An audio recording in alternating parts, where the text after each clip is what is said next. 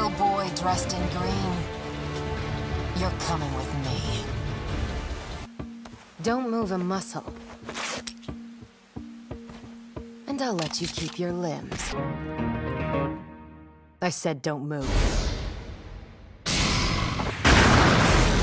There's no mistake. It's her, a former Public Safety Commission hero. Lady Nagant.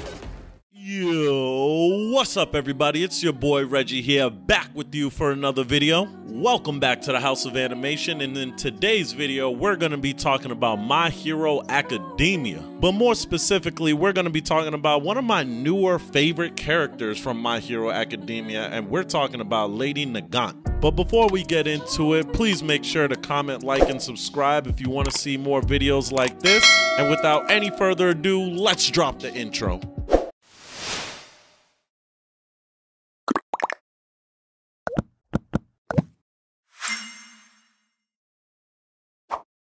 Now, recently in the anime, Deku was fighting against a villain that All For One sent to go capture him, and that villain's name was Lady Nagant. Now, I already read the manga, and this chapter came out a long time ago, so I already knew this was gonna be one of my favorite fights that Deku has fought. But watching it in the anime, just some reason hits different. The way Deku is swinging around the battlefield like he's Spider-Man and using his tactics like he's Shikamaru to try and figure out a way to beat Lady Nagant is my favorite aspect of this fight. Like, at this point, I feel like y'all already know me and know what I'm gonna say when it comes to fights, but I love a balls to the wall just action fight. But my favorite type of fights are strategic fights. When the characters are playing chess on the battlefield and figuring out a way to get one step ahead of their opponent, that's my favorite type of battle. Now, even though this is probably one of my favorite fights in My Hero Academia, I'm not really here to talk about the fight. I'm here to talk about Lady Nagant and how I think Horikoshi has one of the most interesting worlds in anime. Just remember, 80% of the world in My Hero has quirks. So in their society, you have people's quirk going from pretty mundane to pretty amazing and dangerous. Now, with large amounts of people having potentially extremely dangerous abilities, you have to put a very strong control on society so people don't go crazy with their quirks. Remember, it's relatively illegal for anybody to just use their quirk in everyday society. For the most part, the only people who have relative freedom with what they can do with their quirk are heroes and the people who don't care about society, villains. But Horikoshi makes it very clear in his anime that just because you want to use your quirk and maybe not use it for the purpose of saving people doesn't make you a villain. At this point in the world, quirks have been around for so long that using it is no longer looked as anything special. Using your quirk is like running or jumping, and imagine society puts a stranglehold on the ability for someone to jump. But understandably, the government has to put some level of restrictions on society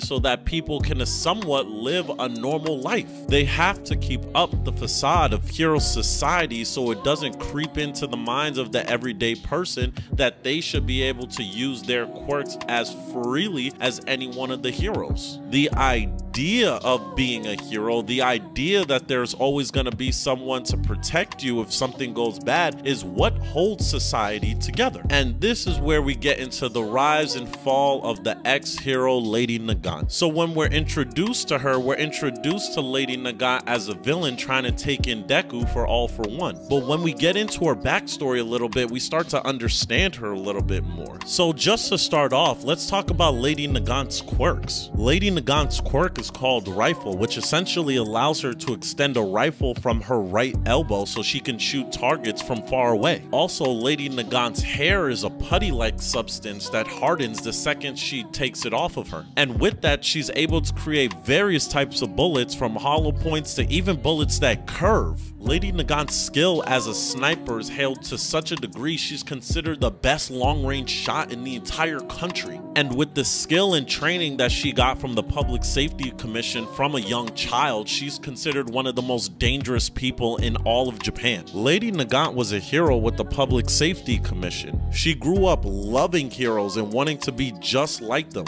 and the Public Safety Commission groomed her to become a somewhat hero. And I say somewhat because she kind of became a dark hero, a hero working in the shadows, doing some of the deeper and darker things that the public shouldn't know about. Lady Nagant was essentially living a double life, where she would smile in the public and be the happy hero that kids can look up to, while in the shadows she was doing all of the dark things that society didn't know. And again, this is where I go into saying that Hirokoshi has such an interesting world. See, public heroes have to walk a fairly fine line when it comes to killing bad guys. Everybody knows that a hero may kill a bad guy from time to time if there's no other choice, but heroes don't necessarily go out with the intent to kill rather than to save. Again, this holds that facade of hero society that Hirokoshi talks about, but Lady Nagant was going out killing bad guys who were potentially dangerous to breaking down the illusion of society. Lady Nagant killed so many people. Coming from her own mouth, she said that the Public Safety Commission sent her out to kill bad guys who threatened to make terrorist attacks against heroes. She even had to kill heroes who were working with villain groups to achieve success and fame. Just imagine for a second how potentially dangerous that is to society, to realize that there are heroes who might be working with villains to achieve success. Now, even though that might be 100% true, think of what that would do to the psyche of the public. Anytime a hero might have let a bad guy escape by accident, the people would be wondering if that hero and bad guy were working together. Lady Nagant even said that she had to kill heroes, or technically vigilantes, who were going around acting like heroes but may have not necessarily had the right credentials to be heroes. These people were doing a good job, doing good things, and she still had to kill them for the Public Safety Commission. Because again, imagine what that would do to the psyche of the public. Imagine people realizing that they can go around using their quirks trying to protect people. That would create chaos, and exactly what's happening right now. And maybe even worse than that, Lady Nagant was sent to kill innocent people, people who might have just found out the truth about bad heroes, or even vigilante groups that were taken out by the Public Safety Commission. She even had to kill those people just trying to spread the truth to the world. Lady Nagant was sent to kill heroes, villains, and innocent people, and she started to slowly lose her way. And to be honest, I kind of empathize with her. Imagine having the sole responsibility of keeping up the whole public facade of heroes and villains. Imagine living a double life where people are looking at you like you're a hero, but in the shadows you're killing them.